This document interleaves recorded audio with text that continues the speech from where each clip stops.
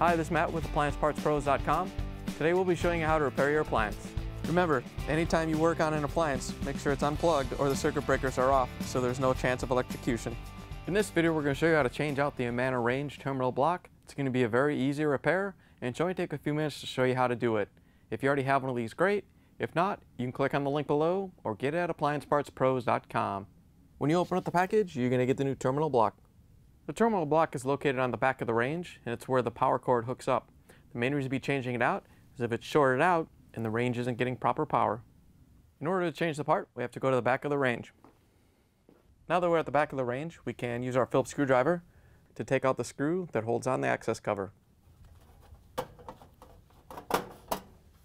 Once you have the screw out, you can lower the cover down a little bit and lift it off and set it aside.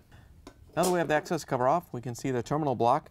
Remember when these short out, sometimes they take the connectors with them, so you might have to get a new power cord or you might have to replace some of the ring terminals on the wiring harness.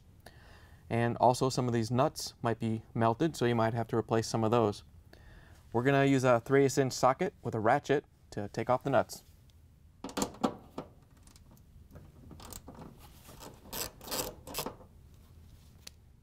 Once you have the first nut off, you can take the power cord off and kind of get it out of the way. And then on the left terminal, there's 3 black wires.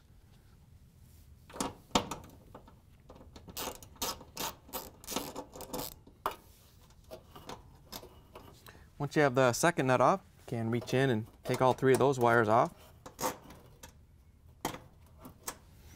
Once you have them off, you can just push them out of the way. Then we can do the center wires. Same thing, we're going to use a 3/8" socket for all these.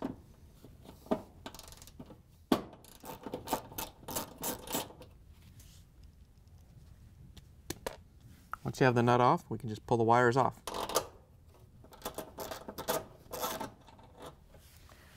Once you have the second nut off, we can take the white wires off.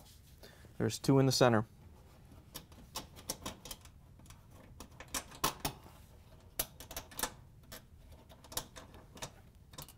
Last, we can do the ones on the right.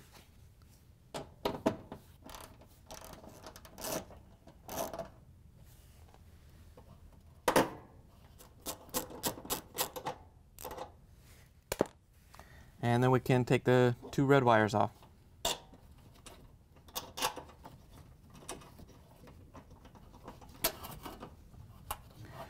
Once you have the wires off and out of the way, we can use our Phillips screwdriver and remove this green ground screw at the bottom.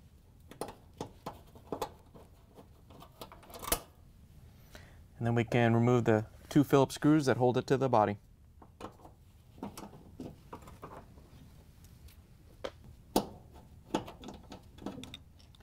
Once you have the last screw out, you can pull the terminal block off the range. Here's the old terminal block next to the new one. If you already have one of these, great. If not, you can get it at AppliancePartsPros.com. To put the new terminal block in, we're going to put one of the screws in, and then we're going to guide it into the hole. You want to make sure that you line up the cardboard.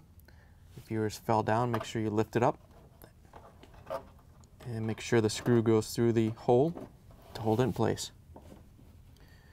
Before you tighten the first one down, we're going to start the second one. And once you have them both in there, we can tighten them both down.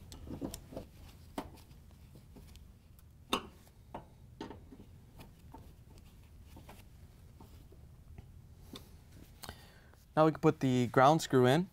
We're going to bend this bracket up a little bit so it lines up with the screw hole.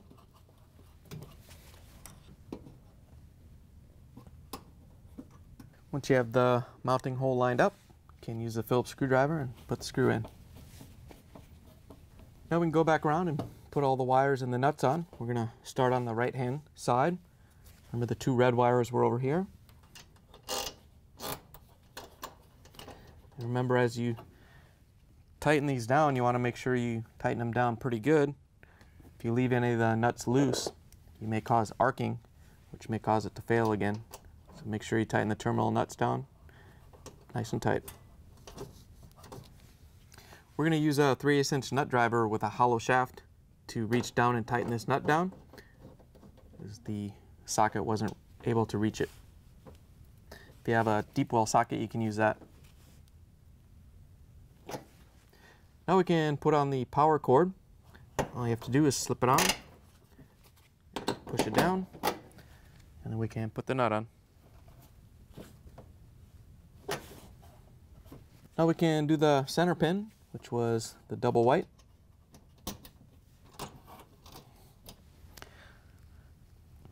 And then a nut.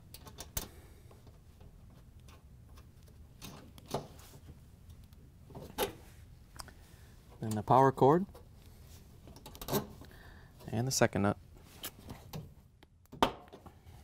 And the last one on the right had the 3 black wires.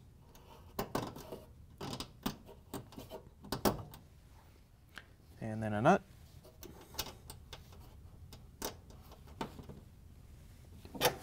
And then the power cord. And the last nut.